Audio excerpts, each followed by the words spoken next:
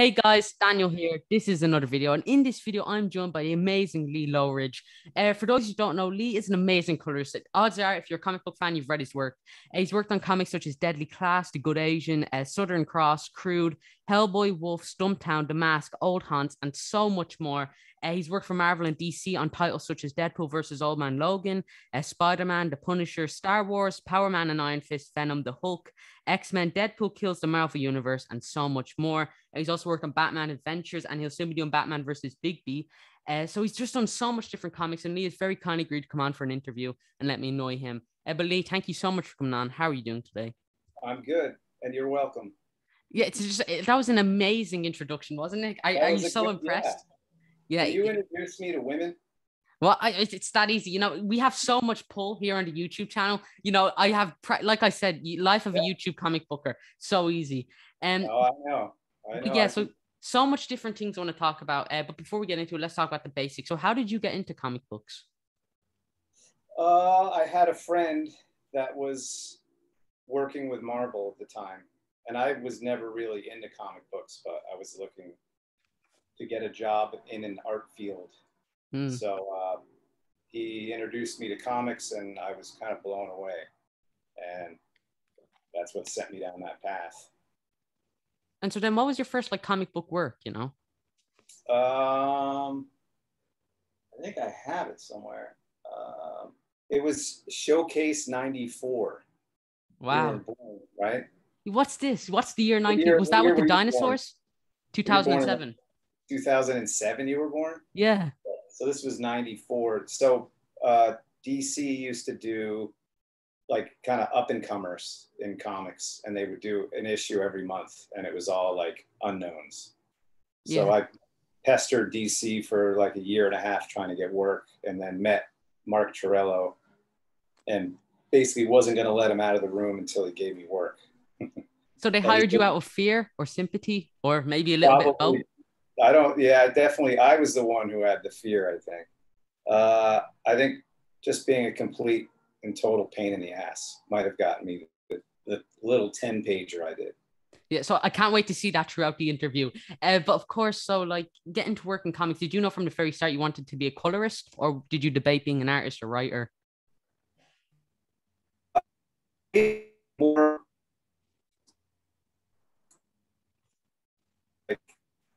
first, to draw them, I knew I'd have to spend a good 10 years, and I'm god awful slow. So I wouldn't be able to make a living right away. So then I figured, maybe I'll ink. So I started doing pages, inking pages, and it would take me 2 days to ink a page. So that's not a really great living. And then on the color side, at that time, I was big into graffiti. So I did I always had sketchbooks, and they were filled with marker comps. And the color back in the 90s, I'd say pre-Spawn, before Spawn came out, was pretty bad. Yeah. So I was pretty confident I could do a much better job than the people that were doing it, because it was sort of an afterthought in the 70s. It was, like an assistant would do it. They just bang it out and get it done, and there was really no craft to it. Not for a while. Some books there were, but for the most part, it wasn't. And yeah. So I started doing those pages, and I knew I could get a decent amount of those pages done per day that would afford me a living. So really that picking color just came out of thin air. The stories I like to write work now, but they wouldn't have worked then. I'm not into superheroes. So if I wrote Batman, I'd kill him. Page 3, he's dead. Joker blows his brains out, he's dead. Wow. And I wonder why you're not working for DC. Well, coming up with a story like that on the spot, Death of Batman. But yeah, you say you're not a fan of superheroes. Yeah, you've done a lot of superhero work. I have. I'm sorry. I'm a fan of superheroes. I would never want to write superheroes. Yeah, but coloring them. It's pretty hard to do what's already been done. Yeah, so all of this was back in 1994. Now this was back in the Stone Age, because everything before I was born was the Stone Age. But yeah, no. So did you color digitally, or how did you color back then? Hand? Yep. So they would send. This is funny. You find this interesting because it's not. uh, I would get 2 copies of each page on Strathmore. It was marker paper, and it was 2 size. And I do it. You could do it in marker or gouache or watercolor, anything you wanted. So you paint the whole page, and then you'd have to put a color code off to the side. Like your face, I would color your flesh since you're a white male. That is correct. I draw a line off of you, and I would write yellow 25, red 25. So that's yellow 25%, red 25, and that tells the person who does have a computer, and I believe they were called Cod Barretts, and that computer basically was just like Photoshop. That computer did color separations. That's all it did. I've never worked on one, and I believe it's called a Cod Barrett, but that's all that was. So these guys would go to some operator that would plug all that stuff in. Wow. And they would do the separation. So you'll see a lot of those books from the 90s look like complete and total. Am I allowed to swear? Can I say shit on this podcast?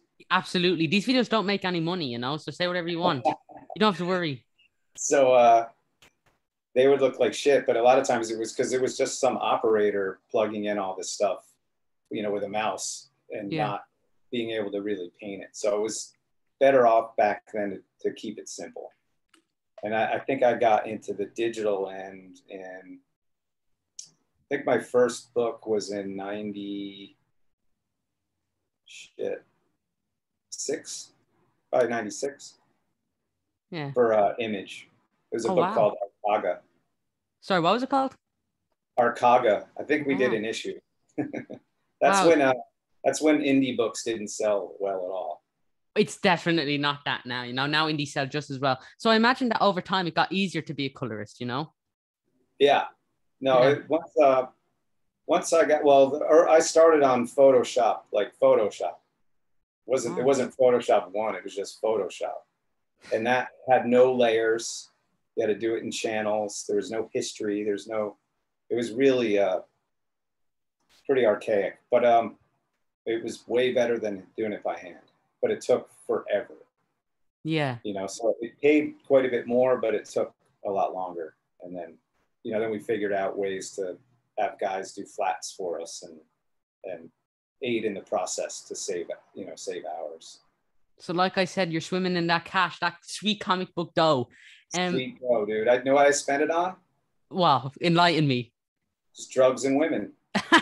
No, guys, he doesn't mean that. He's not talking straight, And this channel does not represent his views. You're trying to get me sued.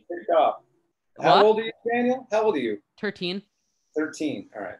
I'm a grizzled old man. I spent it on I don't know, candy and education. Education. Wow, we love education. I spent it on my teeth and education. Wow, that's perfect. And conveniently that works especially in our favor. But whenever I interview colorists, I always like to mess with my lights. So there's all these different light sources shining on me, and they always get so distracted. So I'm just gonna wait for you to start slipping up. You look at it's dark outside now, so you don't get the window light shining in. So yeah.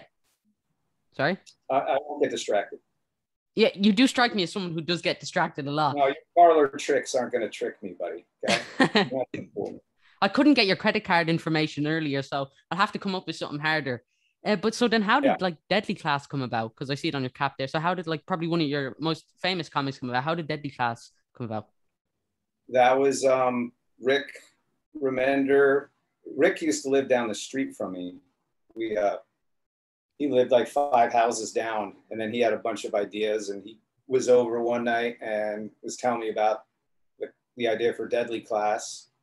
And then we were discussing, he knew, I can't remember really, I'll just revise history.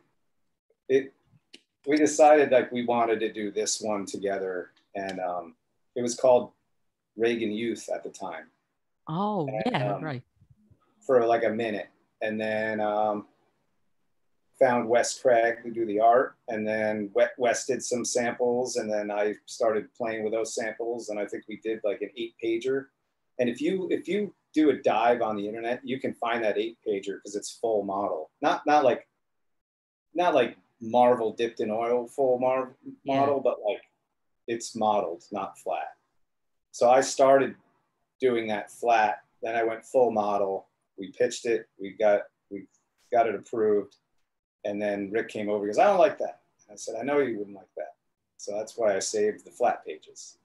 And because I'm a fan of flat. Yeah. I think if you can't pull it off flat, then the art you're working over is garbage. Yeah, absolutely. And so here I have, of course, Deadly Class issue 1. I think this was one of those image firsts, you know, yeah, and it just when the show came out, I think. Yeah, exactly. And so, like, speaking of like Deadly Class, so like over time, do you like develop color palettes for a specific book, like from the very start, like for a specific character, you'll say, okay, I'll use this shade of red to color this specific part. Do you do that for your characters or your comic? Yeah, I know what the characters are, but I don't make a palette for a book. I know a lot of guys do have palettes for books. Yeah. And those guys, I call those guys lunatics. If it's not your way, it's the wrong way. Exactly. Yeah. But yeah, no, so like, and Deadly Class was also turned into a TV show, which you touched on. So was it like seeing a comic book that you color turned into a TV show? Was that a bit like, was it really surreal for you, or? It was cool. I thought they did a really good job. Yeah. And exactly, I mean, unfortunately, it only went one season, so we never got to see that sweet season 2. But it did also continue in the comics. But I believe the most recent issue of Deadly Class was issue 48. I think it's 48 that just came out.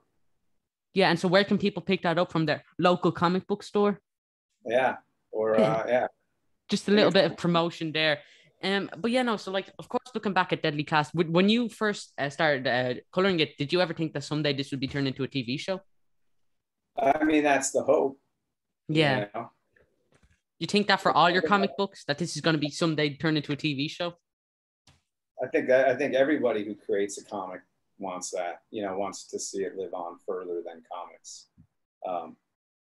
Whether that it end up good or bad, you know, there's a lot of comics that have. I mean, Jesus, what was that? Was it not Punisher? What was the one movie? Is your dementia setting in? It's a good one, Daniel. I'm going to reach through the screen and choke you. Singer. I'm just so good on this channel. Daredevil. Now, the first Daredevil. Did you ever see that movie with Ben Affleck? Oh, and Colin Farrell as Bullseye. Great casting choice. The worst movie ever. So no way. If you like that movie, if you see Colin Farrell bald throwing cards around and you say that's a bad film, you're uncultured. That was so good. I mean, of course it's silly, but I guess it's kind of dated. But yeah, that's your least favorite film of all time. Well, I'm saying if I wrote that and then that's what came out, I'd be pretty upset. So speaking of superhero films, are you a fan of the superhero films or TV shows? I love the first X-Men. I loved Logan. I'm enjoying Sweet Tooth. Yeah, on Netflix. I didn't think I would. I never read the comic. I didn't know what it was about. Based on like a log line, I didn't think I would care at all about it. But I really like that. I like the show. Now I'll probably go read the book. Yeah. But I'm not.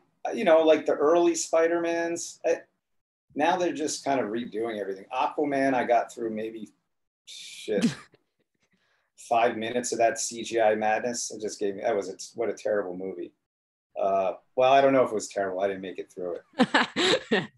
I made it 5 minutes. Suicide Squad, I couldn't get through that. The new one? No, the one from a few years back. Oh, yeah, right. Yeah. Oh, I like Joker. Joker, the Todd Phillips one, yeah. A lot of my friends hated it. I thought it was great. I thought it was a great origin story for Joker. I thought it was perfect. You have friends? I just like 3. Yeah, I mean, I thought it was good. Like, I mean, people want a part 2, but I don't think, you know, a film like that really needs a part 2. No, no part 2. No part 2. It's got to go even darker. How do you do that? Anything to get those sweet monies, or so did the DC company think. True. Yeah. So yeah, speaking of like superhero stuff, then how did you begin working for like companies like Marvel or DC? Because I mean, you've colored a lot of comics, like something over 1,000, maybe. Over 2,000. 2,000. How do people keep on hiring you? How do you manage to just cheat your way into all of this? But yeah, no. Probably I hit deadlines. Oh, really? Yeah, I've never been late. Doesn't happen. Oh, except for this So, interview. We were meant to do this 2 hours ago and you showed up like no, we weren't. We were supposed to do it at 2. drugs and women. Oh, yeah, no, I'm only messing with this. But yeah, no, so getting to work for like DC and Marvel. So did they come to you and say, we want you to start working for us? No, no, you have to bug them for years. Yeah. Yeah. So I got my start with DC, and then once I got a little 10-pager, then I started doing Green Arrow. They offered me that, and then I was just relentless trying to get work. You know, I knew I kicked the door open. I wanted to keep it open. Yeah. And so have you always been freelance? Yeah. Yeah. And would you ever, if anyone tried to get you to sign like a contract to stay on at DC or Marvel, would you accept that? Nope. No? Do you like being freelance? Do you like the Yeah. benefits of it? Yeah. The benefits of it are awesome. I can work for whoever I want. Yeah. And like I said, like Deadly Class, didn't you do that up to like issue 15 and you only like recently enough came back? Yeah. Then I came back. Yeah. And so then what was the decision to leave Deadly Class? How did that come about? Were you like, I'm so sick of coloring comics? Sometimes you just want to leave a project for a while. Yeah, absolutely. And so like you've colored a lot of comics. Yeah. Around that time I was so busy, and I didn't think it would go much farther past that. So yeah, and then getting to come back to Deadly Class, what was that like? That was awesome. It was great. I thought it was good that we could all finish it out together. Reap those benefits. Yeah, and is it meant to end at issue 52? Not sure. Not sure. I thought you're meant to know everything about comic books. I think it's a surprise how many issues it has. Great. Now I have to go track down Rick Remender and Wes Craig. Oh man, this is gonna take so long. But yeah, no. So like, of course, you've gotten to work on like a variety of different comics. But like, is there any comic in particular that you really enjoyed working on that you feel doesn't get enough limelight? Initially, I thought it was Deadly Class. Oh, of course. They should make a TV show out of that. Yeah, but then it got eyes on it. Yeah, that book, I was shocked came out because you can't please everyone. It seems like the masses like flashier stuff, mainstream stories and stuff like that. I'm more attracted to more culty stuff, and that's not mainstream. So the more punk rock side of comics, I guess. Oh yeah, absolutely. I don't want anything normal. I don't know. Yeah, sure thing. And so what's your approach to like coloring a page? Do you set it out and then you do the flats, or like how do you actually approach coloring a page? Do you set it up on your computer, or? I'll read the script first, and then script's always perfect when they give me a time of day, and then I'll just figure out, I'll just set up the scenes from there. But usually I'll just get going. Page 1, I'll read like the whole script and then just jump back to page 1 and get going. But really, it's the only setup is I get everything local first. So like the sky is blue, clouds are white. Do the characters complete, everything normal. Well, I'll call it vanilla. Everything vanilla, generic. Completely generic lighting, and then I'll go into it and start laying palettes and stuff like that over it. So if it's like a night scene, I'll wash everything in blues first. Yeah. And then go back in, separate planes, and then do some modeling, highlights, shadow, stuff like that. But it's it'll always have to do with time of day, and then really mood, or if you want to build tension, or if it's emotion, like I love to do scenes where it's building intensity, and I'll literally dial up the red in each panel like 5%. You won't even see it coming. Wow. I love stuff like that. And then by the end, by page 6, it's, the whole page is blood red. Yeah. And so do you think like over time you found out more tricks about coloring pages, like all these little things you can do, like for example, like moving up red 5%. And so you like notice you found out more like tricks, I suppose you could say, over time, or shortcuts? Yeah. I mean, I operate in shortcuts. I'm very fast. But I've done it forever. But yeah, I know what works and what doesn't for me. There's the thing with Photoshop, there's probably 500 routes to get to the same destination. I just happen to take the quickest and most efficient route. Yeah, and that's why companies love you. In my opinion. In your humble opinion, tell me more about how great you are. No, I'm messing around. No, I have my way, which I know is the fastest. Because I don't use a bunch of layers. I know guys use 30, 40 layers. I use about 3 to 4 layers. It's not the best for editing if you have to fix things, but I have tricks for that. That you can't reveal, But a lot of, people work in different ways. And I'm the one with the parlor secrets. Do you hear this? Yeah. But yeah, no. So how many pages can you get in a day if you're really focused? A couple million? Depends on the book. Like the Batman book I'm doing. 6 for that, and that's high modeling. There's a lot of modeling in that book. Oh, is that Batman versus Bigby? Yeah, Batman versus. If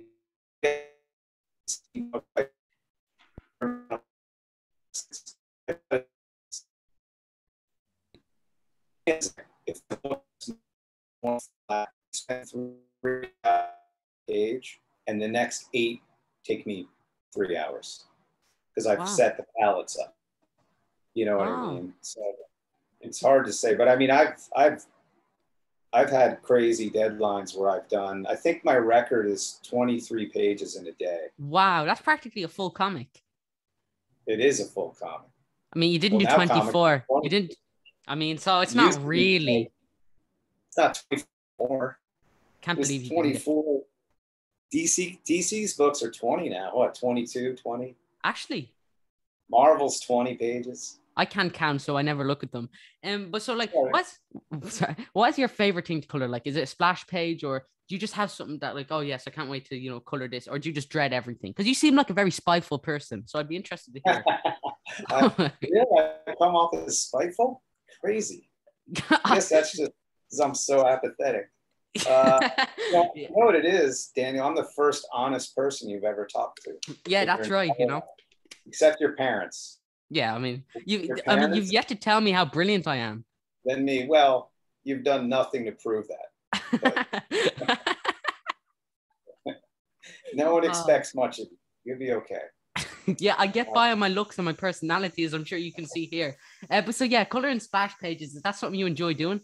Because I noticed one at the end of Deadly Class 1. Yeah, I like splash.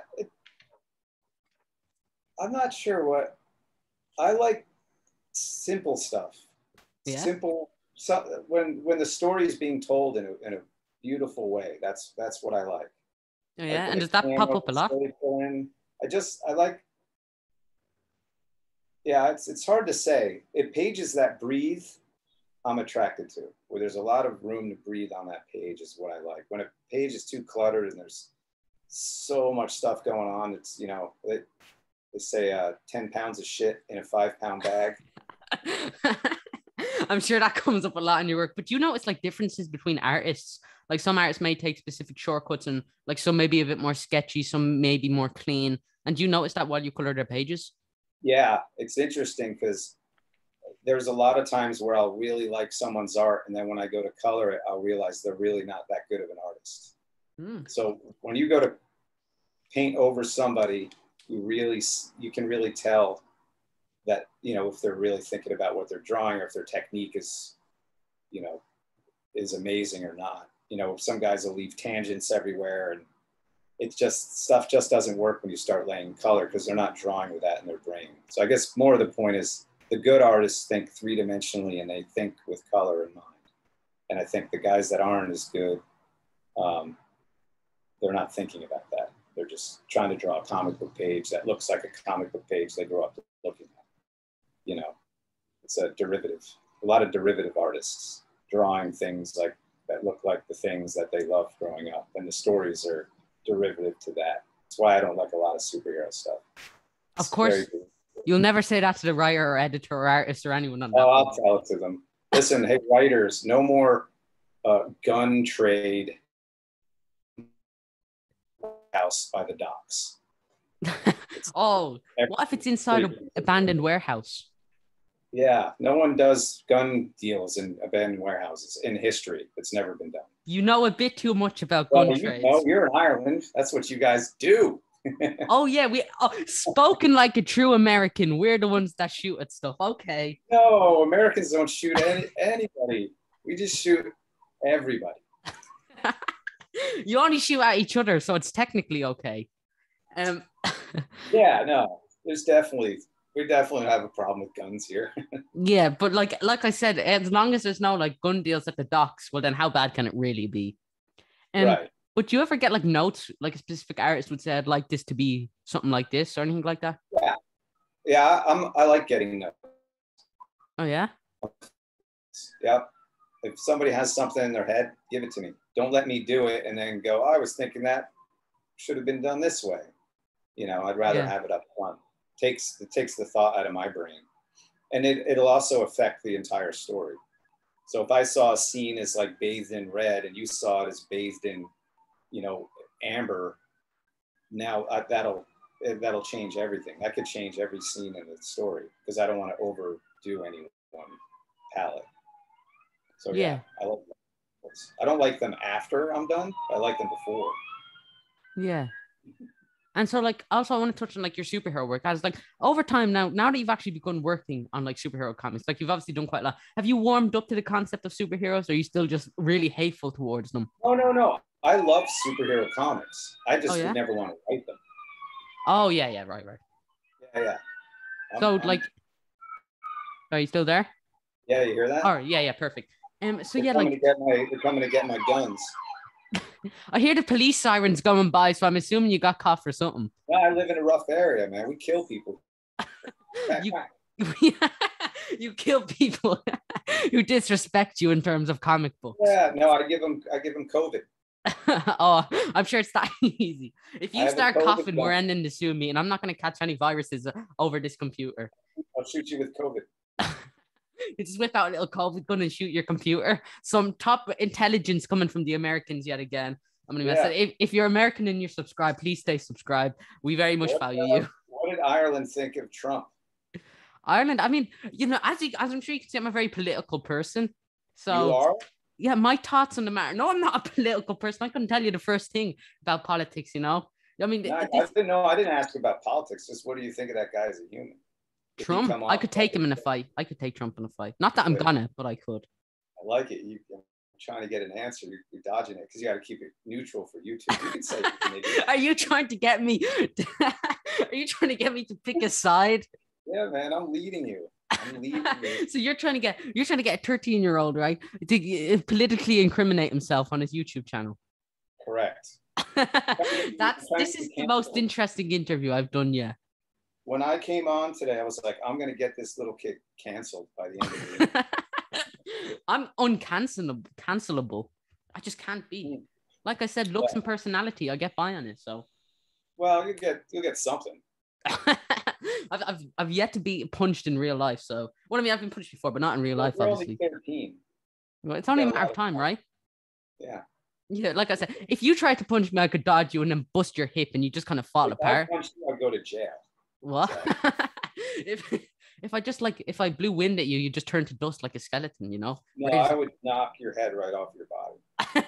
Oh, it's easy for you to say, Mr. Tough Area, but let's not get caught up into the theatrics of our made to be funny. Daniel's parents, I'm just kidding. Oh, of course. Yeah, I mean, I doubt anyone really thought you were going to come and beat me up. So I don't, we're not too worried, The first flight over to Ireland. But yeah, no. Trying to break you out of your character, trying to break you out of it. You can't. There's no facade here. All right. No, I get it. Yeah, but when we talked before we went on, you're like, yo, what's up? Yeah, and I flashed my Glock at you just so you wouldn't try anything funny. You were showing me your gold chains and stuff. Oh, man, I'm going to have to remove so much of this, man, if you keep on. Man. You can't edit. I have to keep it all unfiltered, just the full, version. But yeah, I don't even know where we were going before you just tried to incriminate me. But yeah, no. So like your love of comics, like so you weren't a fan growing up at all? No, not at all. And so then, I read like Mad Magazine. I was into like, you probably never heard of wacky packages. No. I can show you. Wow, yay. I'm sure you just have one on your person. I do. I have them on my bookshelf. So they made all this stuff. They made fun of brands, Downy, Drowny. Oh, man. Wormy packages, Gatorade. Yeah. I love these things. And the art, I love the art. So that was these were probably the first thing that grabbed me artistically. And then I loved Mad Magazine. It's not that I didn't like comics. I didn't know anyone that read them. Yeah. So I think the first comic I really ever read, first comic I did. So, and I was blown away. I love them. I think they're great. I wish I would have gotten into them as a kid, but I probably saved a lot of money. Yeah, you don't strike me as someone who reads very much, you know? I can see you choose a lot of picture books. Sweet dig, bro. I'm on fire, man. You know, I'm just throwing out the insults, you know? It goes both ways. But yeah, no, so now like over time, like as someone that only reads. Only reads, yeah, of course. But like, so you've done like so much, like, so does it kind of amaze you how much comics you've done? Like, do you look back and say, oh, I can't believe I've done that much? Yeah, I wish now I could just go back and do them all again, where I wouldn't have to hustle for anything new. I could just go, I'm just going to do all those again until I'm dead, you know? What a lovely concept. Yeah. Are you still there? Oh, yeah, perfect. Yeah. But yeah, no, so like, I imagine like, obviously, like if you could go back in time and tell younger Lee Loughridge, maybe one with less wrinkles, what advice would you give him for getting into comics? And what was something you wish you knew about coloring before you started becoming a professional colorist?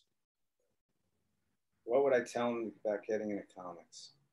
I would say, write your own stories, handle your own art teams, and do it all yourself. Yeah. Yep. And so, like, do you get your comics? I know a lot of colorists get their comics flatted by some people. Do you get anyone else to help you with your pages or help you color? Yeah, I have a guy from Ireland. No way. Is it me? Have I just not realized this whole time? Have I secretly been doing it? No, D. Knief. He's from Ireland. No way. D. I know D is an amazing colorist. He helps you with your work. Yeah, D's got a flatting business. Wow. He does a lot of guys. So he colors and then he has the flatting side of what he does. So you outsource to people more talented than you. Wow. Because he's Irish. Dude, I'm Loughridge, okay? That's Irish, buddy. Loughridge and Loughridge. I think it got lost a bit in translation. It is. I'm from the border of Ireland and Scotland. Right there, right between the two. I'm right in the water. Yeah, no, everyone always says like I'm 2% Irish, so I assume that's the same for you, you know? Right. You just have that. I haven't broke down the percentages. No, do you never get one of those like DNA tests you can do to find out like, oh, you're 40% this or anything like that? No, I don't want to know. No, because you're just a freak of nature. You don't want to know what type of. I don't want to know. Yeah, you'd prefer not to. But so, have you had any comics that come out recently that you'd like to promote? Really, now we're just doing Good Asian. Good Asian. Class. Doing a bunch of stuff for AWA. Wow. That's Axel Alonso's new thing. Axel was the editor-in-chief at Marvel. But I'm working on a bunch of different things. I kind of spread it out. So Good Asian, is issue 4 or is it on issue 1 or what's Good Asian on right now? Is 4 coming out? Did 3 just come out? Yeah, 3 might have or something. But so I can assume just pick that up from their local comic book store. Yeah, I think everything now is on either at the shop or at Comixology, right? Yeah. I think it's all carried there. And so do you ever get like a writer come up to you and say, all right, we want to pitch this to this company. Will you color the pages for us or anything like that? Yeah. Oh, yeah? Is that like common? Yeah, that's kind of common. Or what do you get more? Do you get more of like that? People come and want you to pitch, or do you get like companies reaching out to you or? It'll both. If someone wants to pitch, we usually will build the team first. We'll all build the book together and then go pitch it. Oh, wow. If someone just wants me after the fact, then they'll just ask. Yeah. And so, like, of course, you've been coloring quite a few different things, but do you consider yourself like you prefer a specific genre? Like, are you someone that can do like a really like a comedic, bright, and happy comic, and then go to like a gritty, dark noir comic? Are you that type of colorist? Wait, that does both? Yeah, that you can kind of dip your toes in every genre. Yeah. Yeah. Yeah. Sure. And do you prefer working like that? And like, do you prefer like going into all these? Because I just had a writer on, Jason Aaron, and he was talking about like how he loves all these, like going into and writing for different genres. So is that the same for you as a colorist? Like, do you like, or do you prefer like one specific genre? I mean, I prefer darker. Yeah. Yeah. Like But Garth then Ennis dark. Yeah. Garth Ennis. Really? I've worked with him a bunch. Really? Dude. What have you worked with him on? I'm not going to tell you. You're going to have to look for yourself. Oh, of course. I like while researching you, man, I didn't know which comics to talk about. You've done about 50 million. And I've worked with Jason Aaron, who you just talked to. And I know you've worked with Declan Shalvey, who I interviewed. Like I said, I interviewed almost every, like, I mean, odds are if you've done over 2,000 comics, we're bound to come across the same people. Yeah. And convenient. I saw Garth like right before COVID. Actually. In England. Oh, I think I think he's up in New York now, from what I've heard. I keep tabs on all these big famous comic book writers, Yeah, he's a good guy. Yeah, Ireland's own. Of course, once he got the chance, he left for a better, for his mansion, I imagine, living off stuff. But another question, actually, I want to ask you. This is something I was thinking about recently, and I figure you're the best person to ask, because let's be honest, your knowledge is very limited, but I can come up with something. Right. Yeah. You don't insult me after I give you a profound answer. Oh yeah, of course. But so this question I was thinking about a lot. Like, do you think that you could, like, if you never worked for Marvel or DC, you could have actually had a good career, like working for Image AWA? Like, do you think it's possible to kind of build a career working for companies outside of Marvel and DC? I think you can now. I don't think you could have during the 90s and the 2000s.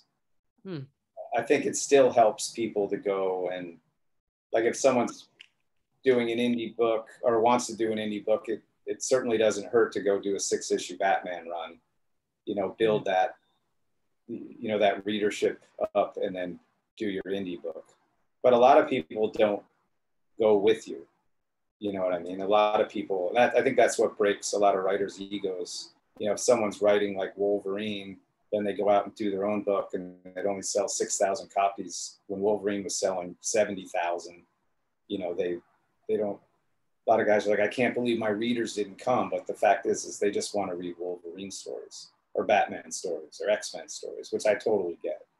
Yeah. So that's why I like to write a superhero book. You'd have to turn it on its head in my opinion. I don't know. But like you said there, like, they're not there for you. They're not, if you're writing, I don't know. They should just be there for me personally. No one cares that you're writing. Maybe the best guys, sure. Yeah. I think that's kind of cool. Like if Jason Aaron writes a Bat story and then Garth Ennis writes a Bat story, that's interesting to see their takes on what they would do with Batman. But they're also way up here. Then most of the guys are way here, right here, and they're just kind of, it's just derivative, and they're just regurgitating stories that they liked when they were kids.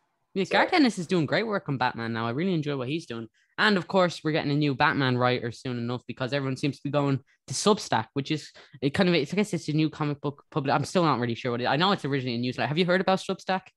Yeah. Looks like that's kind of the new thing. Yeah. I mean, maybe we can get an exclusive. Are you going to go to Substack? Maybe. Really? They probably won't take you. Never know. Yeah, probably not. You'll say, no, please, guys, I worked with Rick Remender. Come on. You should be my manager. Of course. Like, I'll just be your hype man. Yeah, it'd be great. I'll drive you into the ground, I'll just get rid of all your contact. Hey, Lee told me that this was that really horrible writer that he doesn't like working with. Do you have any work? It's as easy as that. But so like I think someone like Alan Moore, Like, I'm sure Right. you're aware of Alan Moore's work. Yeah. Yeah, I think if he never touched The Killing Joke or, anything else for DC or Marvel, he would have been all right. Like, I think he'd probably still be a multimillionaire. Do you think the same? Maybe. Yeah. I don't know. And so, who were I don't some know of, that did those books sell well? well, I mean, Watchmen, I suppose, and then V for Vendetta and From I don't know Hell. that Watchmen sold that well as a comic. Really? I don't know. I don't think it sold like you think it did. Yeah, because I'd say it would have been a lot now. Like, obviously, at this point, back then, maybe not so much. Because, like, suppose, like, it would have just been another random comic. Yeah, Vertigo books historically, they didn't sell a lot of copies. Like 20,000 copies a month was a successful book for Vertigo. 30 was a hit. Wow. So I don't know that those books sold that well, but I think they sold decent for a long time. They built a firm audience, and it was cool of DC that, and that was Shelley Bond and Karen Berger's baby, and they kept that going. I think those two women paved the way for a lot of what indie books have become.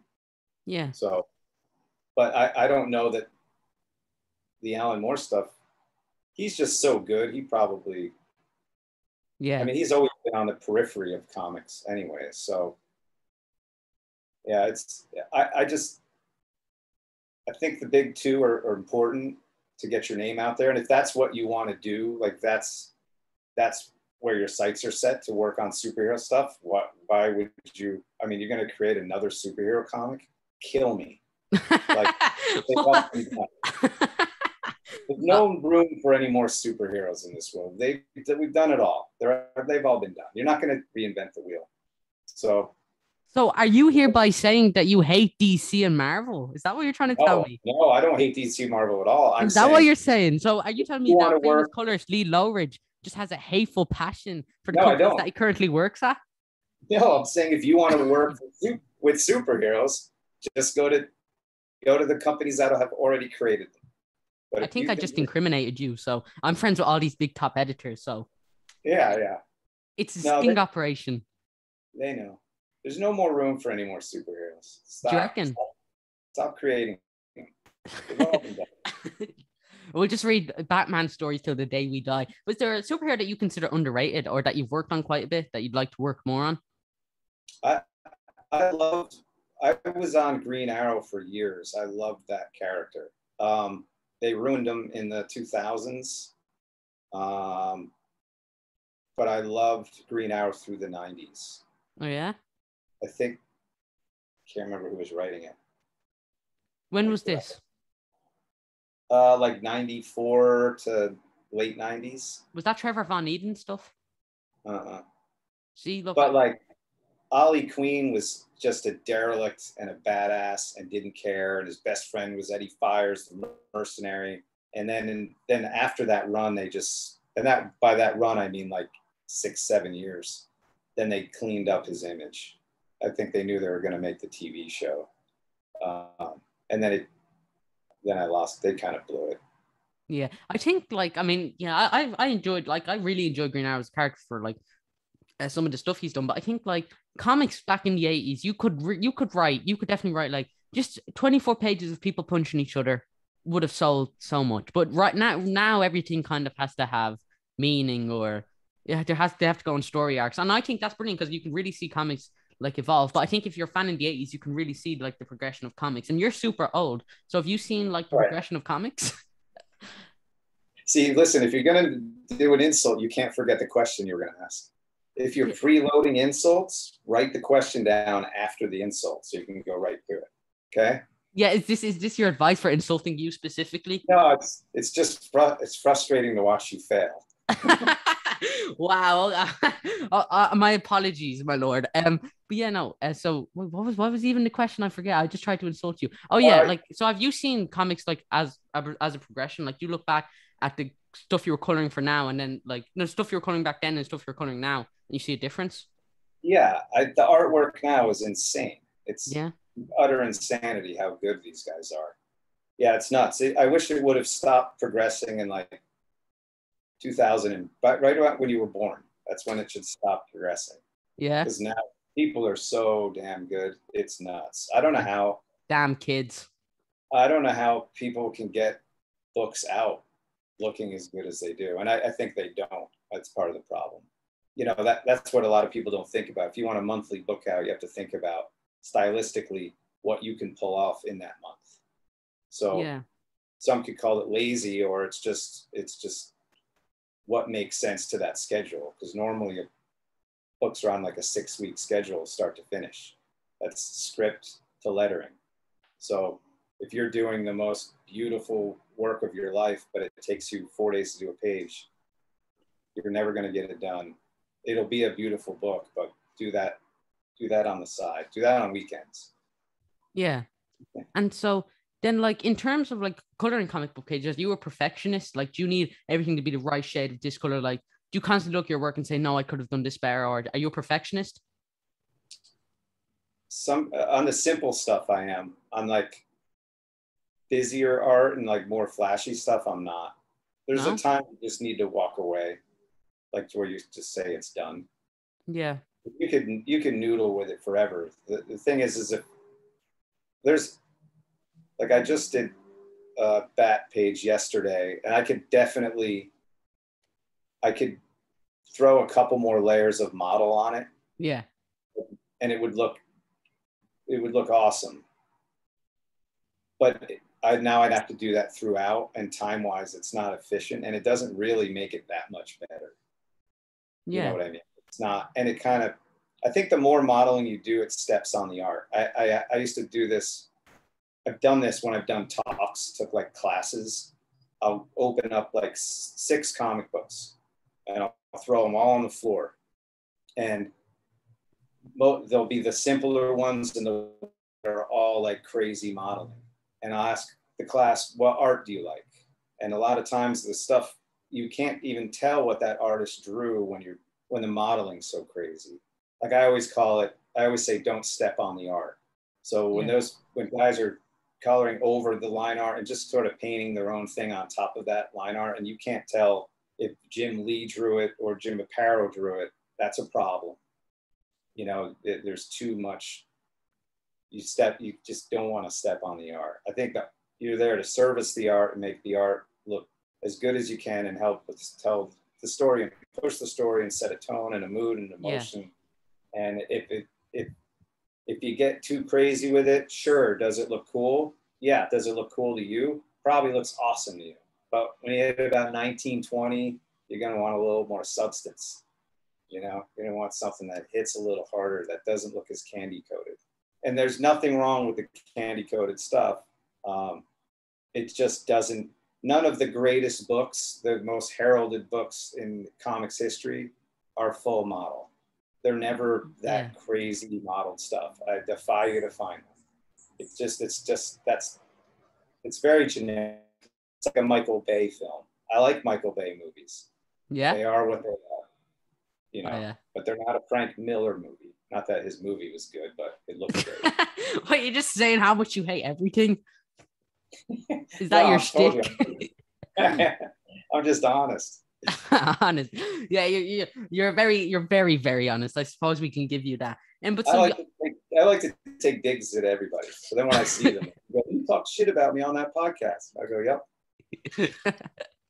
I'm terrible. I'll be the first to admit it. I'm a hack. So. Now, if I agree, I incriminate myself there. So you, of course, like you color. Have you ever colored? I'm sure you've covered quite a few colors. I'm sure you've colored quite a few covers, right? Covers, yeah. Yeah, and so do you put a bit more effort into the covers than you do like the pages? Because you want to grab the eye.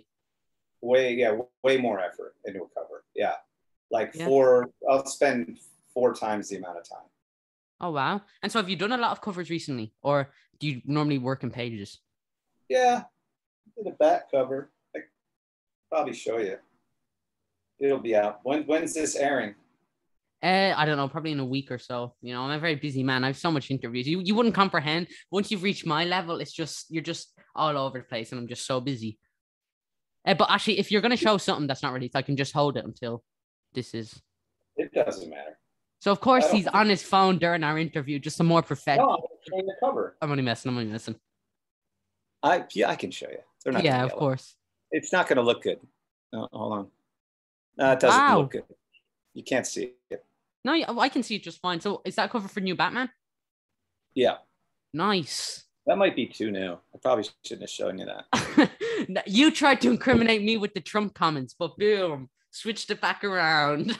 All part of my plan. Do you see the DC snipers on your head right there? The red dot. But that took a while, but it's only one image. You know what I mean? It's not 6 or 8 panels. It's just an image. But I'll spend a lot more time and, put all the little doodads in on it just to make it look good. Plus, a lot of times it covers more of an ego piece. It's more like, what's up? On your what is that on your portfolio? You just like, yo, what's up? Is that how you describe your work? Well, for me, I like to do a modeled cover here and again and really do it up just to show people that think I mostly just do simple stuff to go, I can do what you do. I just don't want to. So you're just extra spiteful. Like, I know what you do, but I can do it better. Good. It looks awesome. Stuff like that looks great. You just can't do it every day. You can't do it on interiors. Like, you're crazy. It doesn't make the story any better. If the story's good, it could be black and white. I'm a cake decorator. I decorate the cake. It still tastes the same. Yeah. Oh, that's surprisingly insightful for someone like you. Right. Don't forget your question. You see, like I would never. But so cover wise, like, do you only ever color covers for comics that you like color the interiors from, or do you ever just get like an email from Marvel that says, "Hey, can you do this cover for a new book we're working on?" Yeah, all different. Yeah, a lot of times the books that I'm on, or I'll do various covers. Yeah. And so, like, do you juggle multiple projects at one time? Yeah.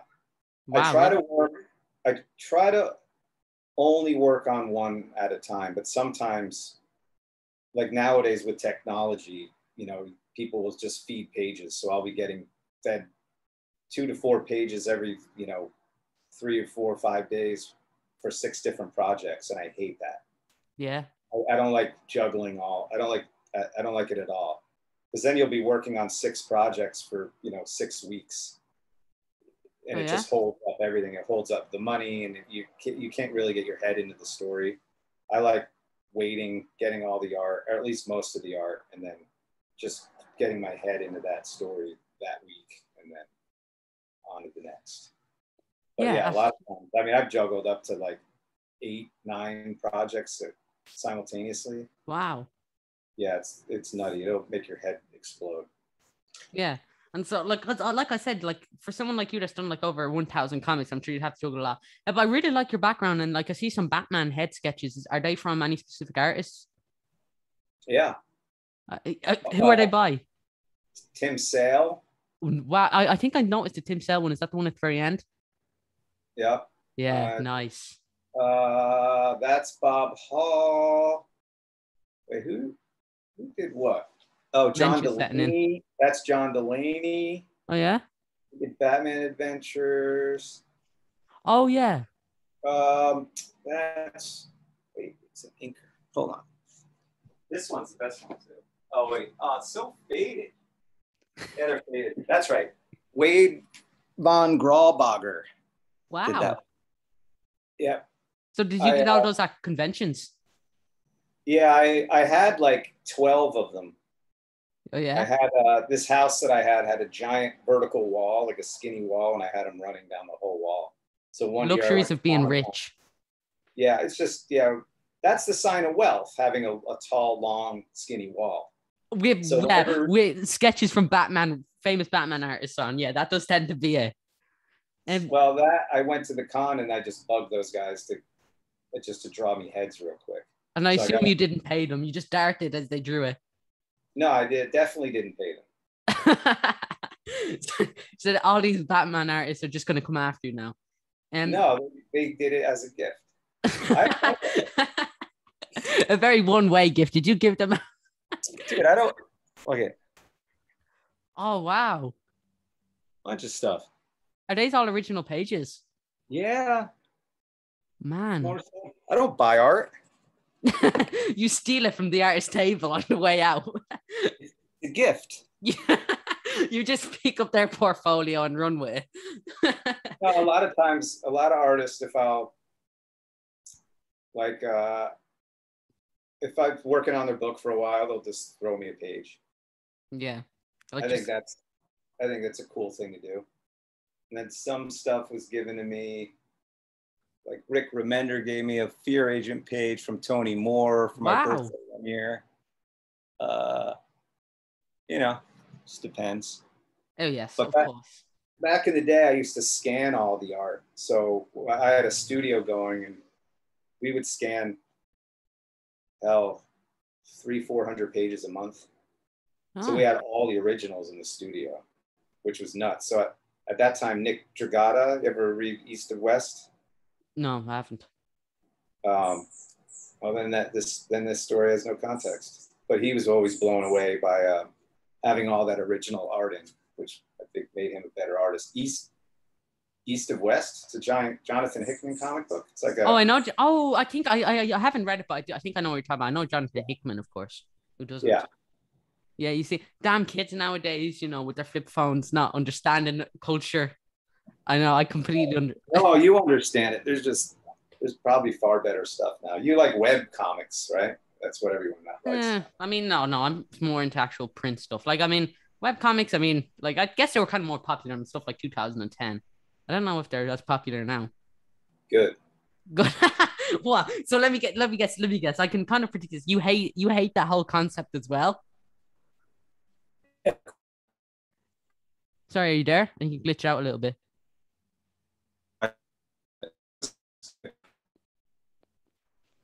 Oh, you're back now. You're back. Perfect.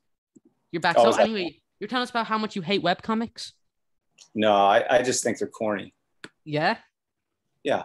So how much would it cost to get used to a webcomic? I'm sure I'll do it. If you pay me. I would do it. Yeah, that's awesome. I love webcomics. So you could hear $20 ruffling. You were like, oh, webcomics. Did someone say webcomics? Yeah, I love webcomics. Yeah. You strike me as the person to, like I said, you strike me as someone who just loves all pieces of culture. You don't hate anything, anything like that. I'm definitely not a hater. Like I said, you're very honest. That comes true. No, I love webcomics. They're awesome. They'll stand the test of time. You can almost know when he's lying. But so like webcomics are like the TikTok of comics. Oh yes, TikTok. Like I said, you're throwing out the pop culture. I can get you're a fellow young man. You can really see it there. Yeah, dude, my TikTok's on fire. Is it lit? Is it rad? Oh, so lit. Oh wow. Okay, I kind of hate this interview now, but I'll still have to know when that's around. And so you also got to do Batman Adventures, and that was. Sorry. I cut you off. Yeah. Oh, you almost got me there. Why not? But Batman Adventures. So that was kind of like, it was obviously kind of emulated the Batman animated series style. So did you color that in the style of the TV show? Yeah, that book I wanted to do so bad when I got into comics. Like my goal was to get on that book. Oh yeah.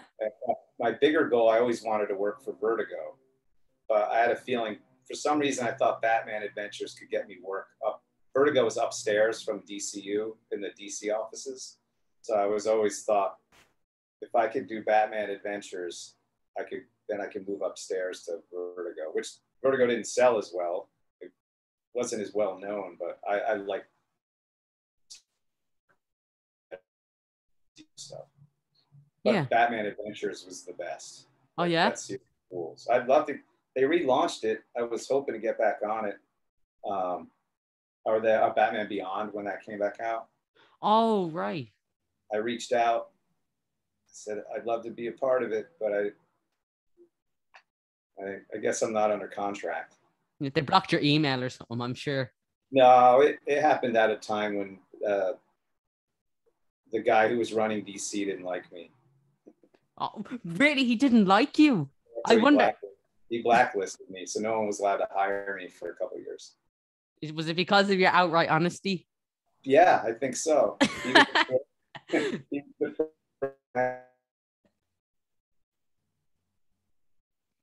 I go silent? Oh no, you're back here. Sorry, you just cut out a little bit. Like I said, my internet is not very good today. I assume it's just you cursing it. But like I said, that honesty of yours, I Yeah. can see how it maybe like you're in my good books already, so you have that going for you, just for your outright honesty. But yeah, no, so like Batman versus Bigby, you've been coloring that right now. Is that the current series you're working on? Right. Yeah, so that comes out September, right? Yeah. So what's it been like getting to work on that? It's fun because I worked on Fables forever. Oh yeah, So Willingham over there, and Brian Level's a good buddy of mine. amazing. And then Jay Leasting doing the inks. So it's cool. I was Skyping with Brian before I talked to you. Oh wow. He's a good guy. So your day's just significantly gotten worse because now you're talking to me. Correct. The highs and the lows. Yeah. Oh, the highs and the gutter. Like I said, I was interviewing Jason Aaron, Jason Aaron, and now I'm talking to you. Right, but Jason would probably disagree with you. He'd probably much rather hang out with me than himself. Yeah, no, Jason told me, and I quote, "Wow, Daniel, you're so much better than Lee Loughridge. Don't check with him because he said keep that on the down low, but he said it practically verbatim." And yeah, just take my word on that. But of course, you've obviously done quite a few different things. But have you noticed like improvement as a colorist? Like, do you look back to your earlier work and think, "Oh, I could have done this," or "Oh, I should have done this"? Yeah, I think everything from the '90s, I feel that way about. Yeah, and is it hard for you to look back at some of your old work? Because I know for some people it is. No, it was so limited in what you could do. Like back in the day, the palette you could use, there was only like 124 colors. Yeah. That's it. That's all you got. And out of 124, you could only use like 80. Wow. So, and you couldn't do effects. So you were kind of limited by the technology. And then once it went digital, then I had full control. But it took a while to learn how to do that, halfway decent. So yeah, I definitely regret how a lot of them look, but then I love them in a nostalgic way. Yeah. I like some like Extreme Justice. I mean, what a terrible book, but it was a fun time in my life. So, but what a terrible book. I was the worst fit for that. Oh yeah. I mean, you want a brown. I've never heard someone talk about their own work like that, but here we are. Yeah. You want your superhero book brown? Hire me. In 19. Yeah, is that your new tagline? Like I said, as your future manager, I need to know these things.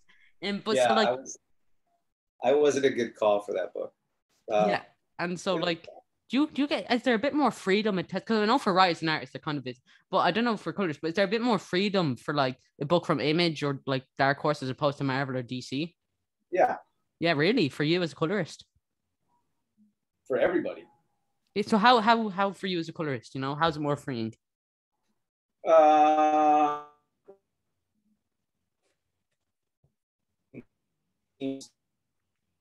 So it's our book.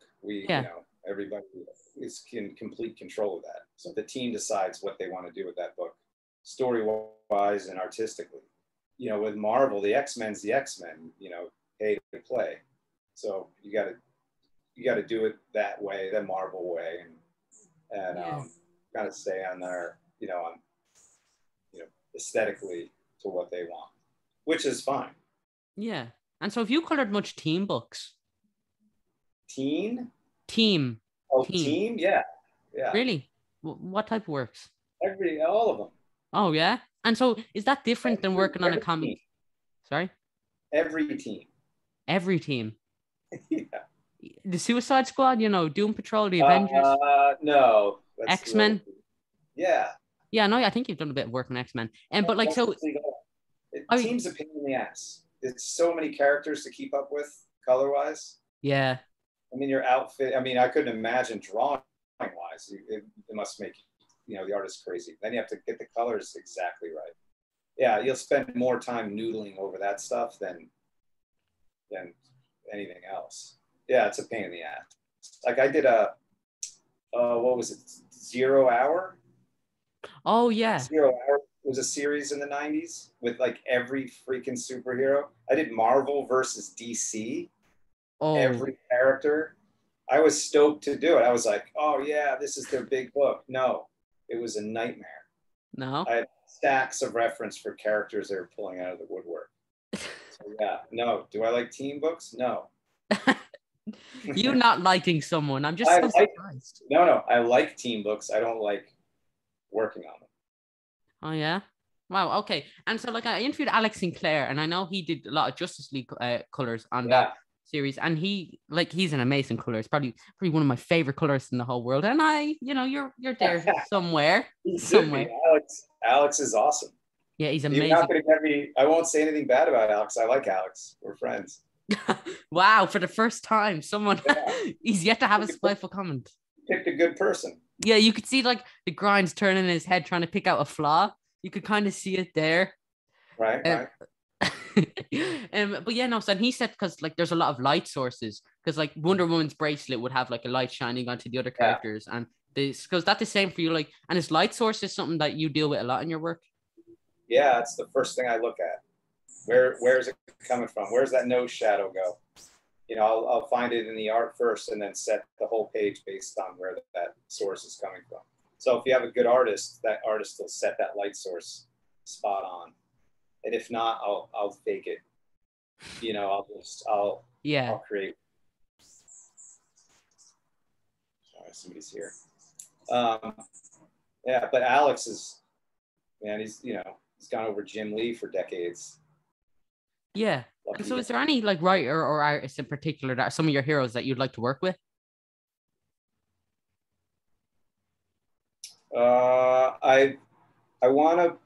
I think Mike Mignola. I'd love to go over his art. I don't believe that I have. We've done books together. No way. But you worked on Hellboy. Did you color his art? Yeah, but I haven't gone over his art. Oh, right. So does he color his own work? No. He has the same colorist he's had forever. Oh wow. His guy. But I'd like to jump in there for a story. That he's kind of my bucket list. Yeah. I don't know if there's anyone I haven't worked with. Yeah, because like I mean, for someone who's done like 2,000 comics, you probably colored just about every artist there is. About everybody, everybody from the past, I guess, but not including contemporary people. Yeah, Mike Mignola, that's the bucket list. Oh yeah. Yeah, that's the guy I'd like to go over. And so is Hellboy like? Was there any like moment in comics for you that felt like the peak of surreal? Like, was it getting to work in Star Wars? Was that like, oh, this is happening, or was it getting to work in Hellboy or DC or Marvel? Was there one character that you never thought you'd get to work on when you actually got to? It was a bit surreal for you? Star Wars was pretty surreal. Yeah, that's pretty cool. I'm trying. There was another book way back. I can't remember what it was, but it was another license. Oh, Godzilla. I got to work on Godzilla years back. I'd worked on Godzilla with Dark Horse, and then I got to with Legendary. Yeah. But when I was working on Godzilla, I was a Godzilla lunatic growing up, so that was pretty great. So, like, did you grow up with the black and white version of Godzilla? Good. Oh, that's you mean the movies? Yeah, like that, like 40s version. Was that for you? Yeah, the earliest ones. Wow. Like where he ate a tree or something, or he pushed a tree, like all of that stuff. Yeah. And it was like puppets or something. They were. Oh yeah, they were all puppets. They were guys in suits. Yeah. Early Godzilla ones. Yeah, they were all overdubbed and they were terrible, but they were great. And if you watch a Godzilla film now, it's like. I love the new stuff. Yeah. Godzilla versus Kong. Did you enjoy that? I thought it was pretty good. It's a monster movie. Yeah. I think it's a great monster movie. Yeah. Kong could obviously take Godzilla in a fight easily. For sure. Yeah. Yeah. Because like, I mean, he's like 8 foot tall. He's like probably like 800 feet tall. He's just a massive gorilla. And like, what's better than that? But there was so much hype around that film. So like, getting to actually see it coming out. Unfortunately, I don't think it was so great in cinemas because, of course, COVID was around then. So like, have you checked out? Is there any films recently that you've watched that you'd enjoy? On the superhero side, no. Or just any film in general. Have you seen the new Suicide Squad? No, I'm not. I won't watch it. Oh, it's actually it's not too bad. Like The last one was so bad. yeah, I know. This one, if you're a comic book fan, you'll like really enjoy it. I mean, it's a bit same. Like there's a walking shark played by Sylvester Stallone, but like it's actually it's a good film. It's probably not so much for everyone, but I think you'll really enjoy it. And like it's 16s, so you know. I might give it a try. I like Deadpool. I thought Deadpool was great. I even Yeah, liked the second one. I thought the second one was fine, but the first one was really good. yeah, and it was so hard for me to get into the cinemas to see Suicide Squad. Oh man, I had this big Machiavellian master plan. I wore jeans. I wore this jacket that made me look maybe like a bit older. I stuffed socks in my shoes, which gave me an extra inch, and he just let us in. He really didn't care. So yeah, I have that going for me. Yeah, generally the guy at the movie theater doesn't really care about much. Yeah, it depends if it's like sometimes you get lucky, but sometimes you get people who are like, no, and especially if it's someone everyone like I mean, I know Deadpool. Imagine how many kids tried to get into that, like so when something like that. But this dude he just let us in perfectly. So yeah. But yeah, it's a really good film, like, and it's definitely 16s, like it's like explosions everywhere, Oh yeah. pretty gory. So yeah, I'm sure you'll enjoy it. You seem as someone who just hates everything. So I'm not sure what to recommend to you. But yeah, you should check out Suicide Squad. I like that. To a 13-year-old, I guess I am a hater. But I'm smiling the whole time. I can't hate and smile at the same time. Oh, wait, is that your philosophy? I'm just saying. Yeah, so I mean, it's part of your charm, That's what Yeah. makes you. That's what makes you Lee Loughridge. I'm assuming that's how you get so much jobs. Yeah, maybe. I Yeah, just enjoy talking smack. Maybe that's what it is. you just enjoy winding people up. But the last few questions I That's want for to sure. touch on. The last few questions I want to touch on before we finish up.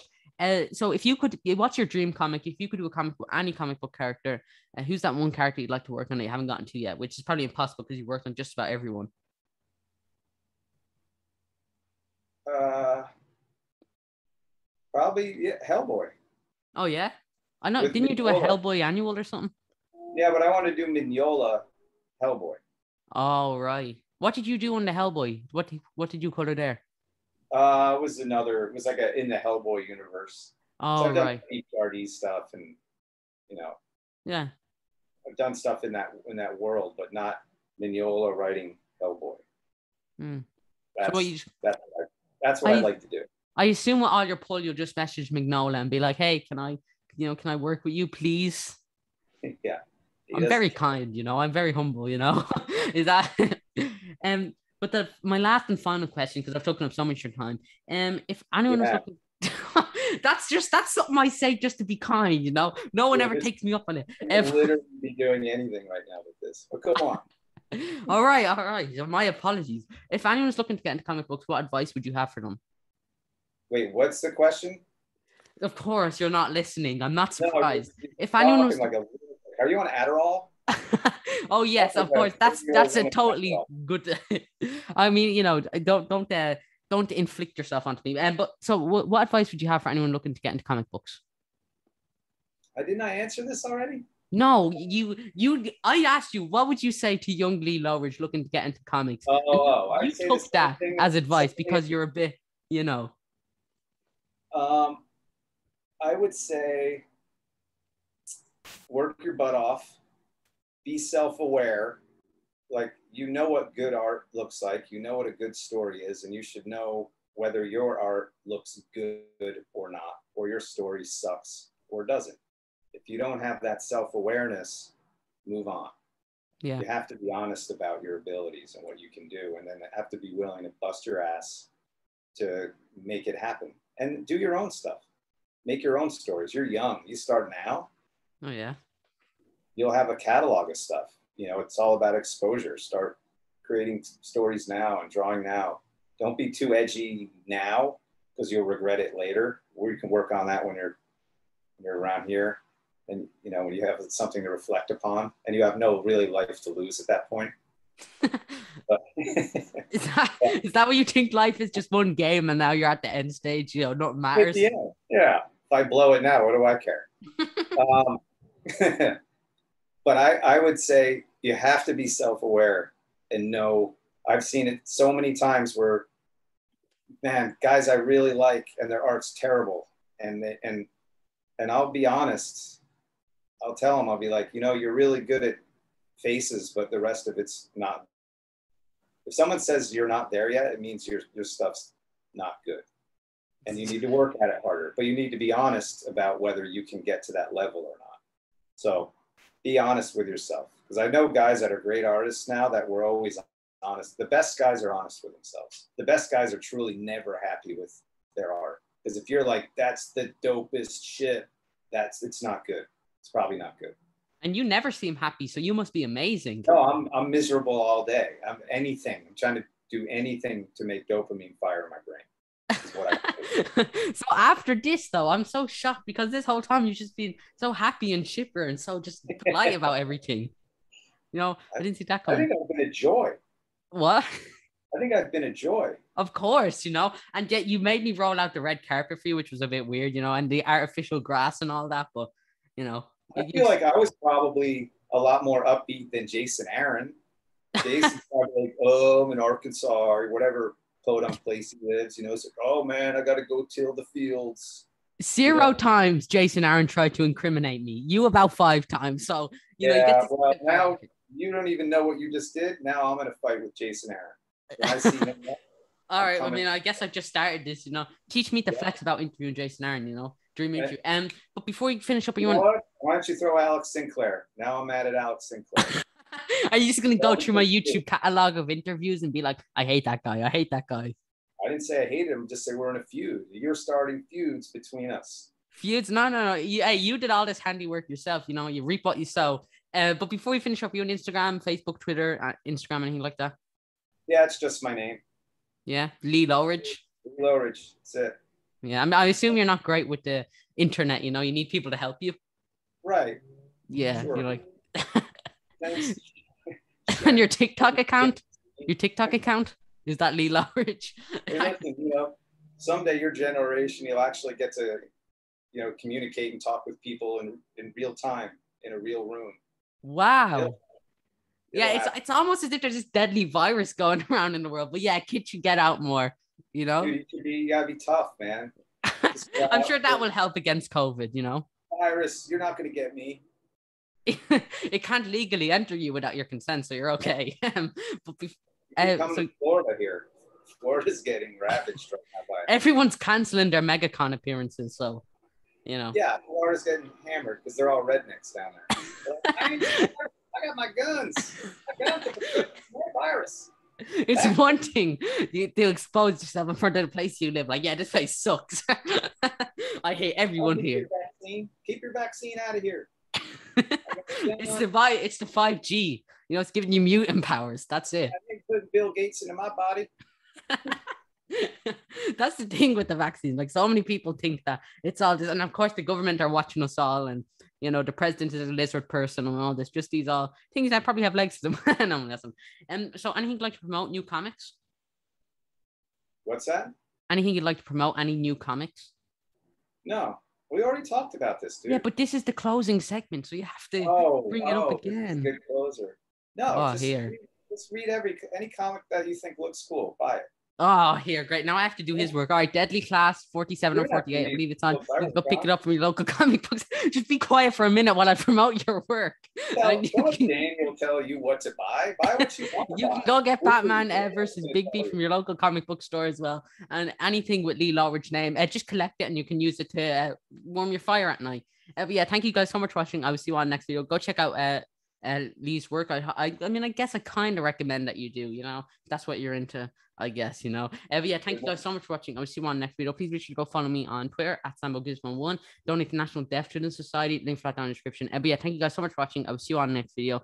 And stay safe and thank you all for watching.